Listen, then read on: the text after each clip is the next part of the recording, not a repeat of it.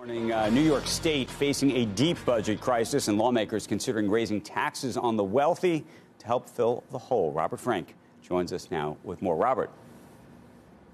Good morning, Andrew. Well, New York State lawmakers pushing for a special emergency session to raise taxes before January 1st. So they want to do this in the next 2 weeks. Now, the state is looking at an $8 billion budget deficit for this fiscal year and a lot of job cuts without federal aid. A coalition of 10 labor unions writing to Albany the impact of the pandemic has fallen most heavily on the poor, so our leaders must ask the richest New Yorkers to step up to the plate. Now, there are 3 tax hikes right now being considered. One would be a straight increase in the top rates. Right now, the top rate is 8.8% in New York for those making more than $1 million.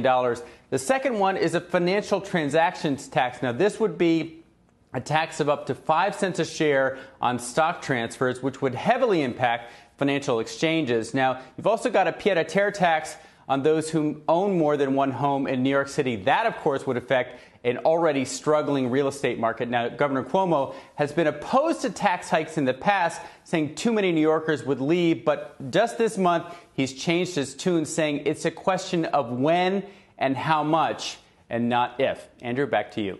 Hey, Robert, I read a story, I think in the past 24 hours, that suggested that given the amount of capital gains that have been made, especially among the wealthy during this period, that actually some of the budgets aren't going to be as hard hit as perhaps expected. Is that right?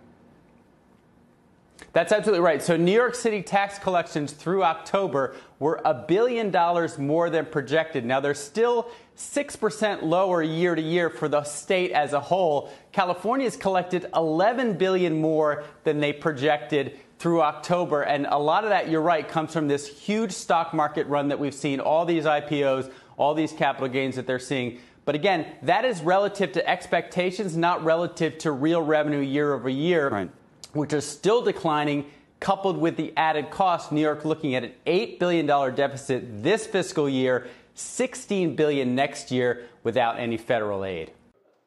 Shepard Smith here. Thanks for watching CNBC on YouTube.